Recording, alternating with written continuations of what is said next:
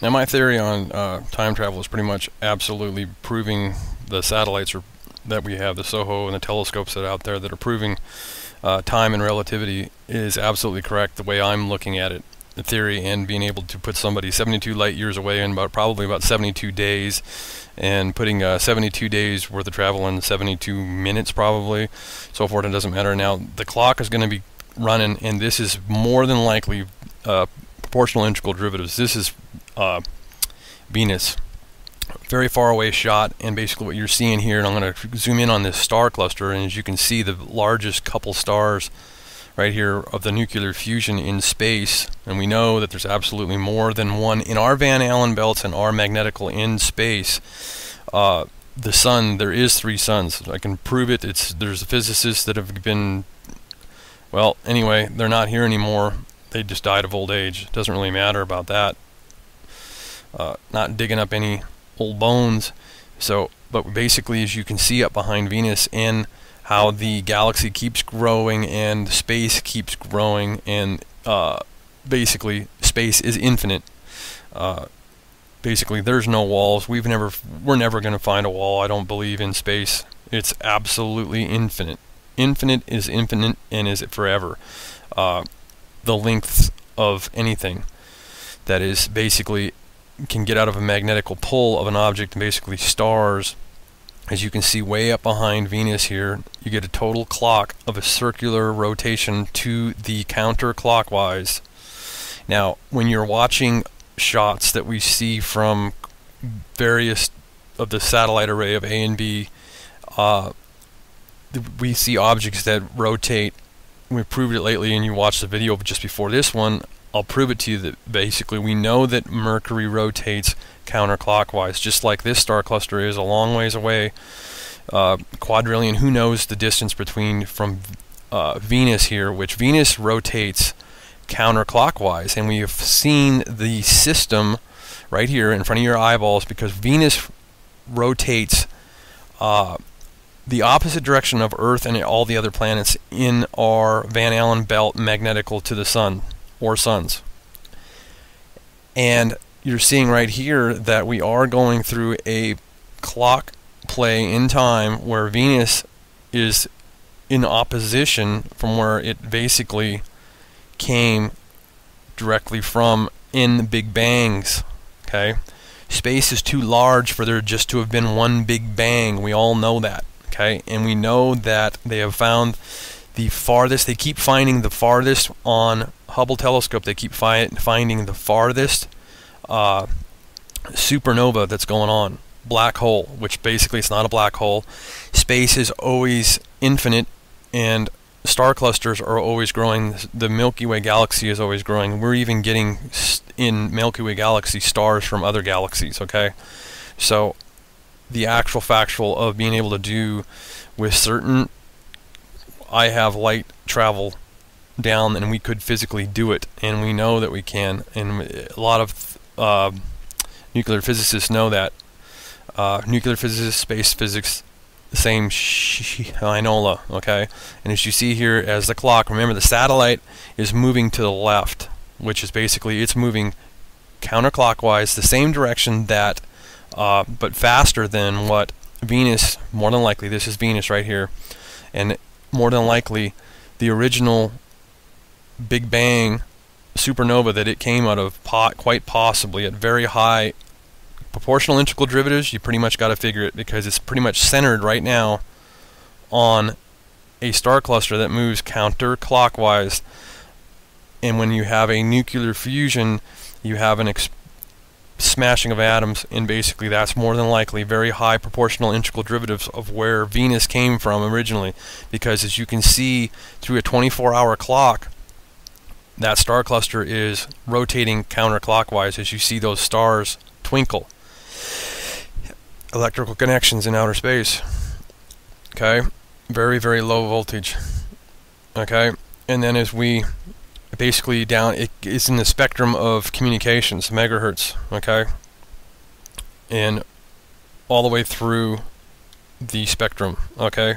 So now as we pop out of zoom and we pop out of We can get rid of the zoom out of there, and then we'll pop down on the 777, excuse me. Just no, I just don't edit it all and everything like that. And there we are at Sechi BH1, and that's more than likely Mercury. Okay, and Mercury is just the size of the moon, and basically they've recently figured that we've deducted that it's basically ice. And yes, moisture that comes off of the sun, since it's so close, and it's an ice ball, and it keeps building ice, and basically hot objects hit the ice cream cone, and then you get craters on it. And then also you have to start figuring the elements of, we know that the moon is off there and it's very cold in space, and it has hot particuli, and basically if I was to zoom in right now, you can see the spectrum of the radioactivity that comes off of the sun in the CMEs that come off the sun, and you can see the particuli flying through space. Yes, space dust, but at the same time, that is all nuclear fusion up there at the sun, and it going through space, which is cool. Then it creates moisture, and then when the NASA astronauts have been out on their spacewalks and they feel the warmth, they feel the nuclear radioactivity, and CO2 that is frozen is 16 times smaller than one CO2 particuli, and CO2 is radioactive waste from the core of the Earth, which basically the core of the Earth is basically an old dead star. I mean, lately it's been very highly active because of all the radioactivity that we are getting from space off the sun and other nuclear radii in space, and also from Fukufuji. So that's why all the volcanoes are going crazy, and it's all nuclear, it's all physics. And basically we have a dramatic of, just back up the tape, and that's a dramatic of that circular motion of the time clock, because Venus rotates the opposite direction of Earth and every other planet that we know that's in the Van Allen belts, in the magnetical, tied to the sun. Okay, Venus does not rotate the same direction. So basically, when you have a nuclear reaction, you have an explosion, and that's more than likely where Venus came from. Very high proportional integral derivatives of that actual fact. And your eyes don't lie to you. You can see that circle of out there of the stars in space. Okay, so this is H1b, and as you can see, the sun is basically not going supernova. Everything is fine. Everything is calm. It's doing what it's doing. When we get X1s, then that's to worry about what the sun's going through. But it's just a time clock. As you can see, that we basically have seen the blinky and see all the makeup of the sun up there behind the solar panel. NASA can't hide the truth from us anymore. And yes, we know big bangs. We know what a CO2 proton laser can do. It creates a flame, and it's all fusion. Okay, and the sun puts off radioactive fusion, gamma rays, and beta gamma. Okay, and beta gamma is on Earth, man-made, and also basically from man-made of smashing atoms of our nuclear scientific experiments, to tests, to bombs, to warfare, to everything. So radiation. Okay, gamma, CPM, counts per minute. Yes, beta gamma. Okay, and you get beta gamma off the sun also, but in very small, much more safer. And then basically we do have a CO2 thing on Earth here, but we do have the ability, i.e. a CO2, we can basically make a dynamo, basically a proton dynamo, and we don't need to be nuclear. Nuclear power is in trouble. They are losing their grasp on being able to have the control of giving us cheap electricity. We're probably going to start burning protons, okay, with a nuclear, basically strike the nuclear, basically a proton burning power source, basically a reactor of proton laser action. Okay, and then using the steam and the heat off of that to propel turbines. Okay, so that's an actual factual, and that's my invention. Okay, and now somebody can go run off to the patent office, but then anyway, I have my time dates and stamps. My Central Standard Time is 3:31 p.m. right here, 12/4/2012. Okay, we can get rid of the CO2. It's in our atmosphere. There's no problem. And also we could get rid of it in another way that I'm keeping secretive and keeping it under my hat, because it's a better patent than what basically someone's probably going to try to steal from me right here. Okay, so Now, there's a bunch of, basically, my friends right now would probably be somebody who's a bookie or basically works for any casino, proportional integral derivatives and or basically proportional integral derivatives on the stock market and or derivatives trading, okay? The actual factual is smacking you right in the flippin' eyeballs right here. And you're not a scientist, but you will agree with me in proportional integral derivatives on odds that more than likely, Venus rotates the opposite direction of every planet that we know in the Van Allen belts, and Venus is trapped in our Van Allen belts. And we do know that stars come into the Milky Way galaxy from other galaxies and so forth and so on. So no matter what, we have dramatic proof right here, and then I pumped this up to 777, that we have Big Bangs, way more than one Big Bang, that nobody is really wrong on Big Bangs, and actual factual that you have a very good signature here since Venus rotates the opposite direction, and that these star cluster out there does its electrical pulse in a clockwards manner, as you can see, because this is not going backwards, this is going forward 24 hours in a day time. And what we've already showed, what's rotating around down underneath that satellite solar panel, that this is too high of odds to be incorrect. It's actual factual, it's not even theory. So we have a good idea of a time clock, especially since the Earth is so highly active right now. Volcano magma, which is basically the nuclear core of the Earth, and we get lava that comes out of Hawaii. And basically there was a, let me go show you some earthquakes, and if we see this dramatic action, and I can zoom in on this a little bit more on that star cluster, and you can see the total circulation of it.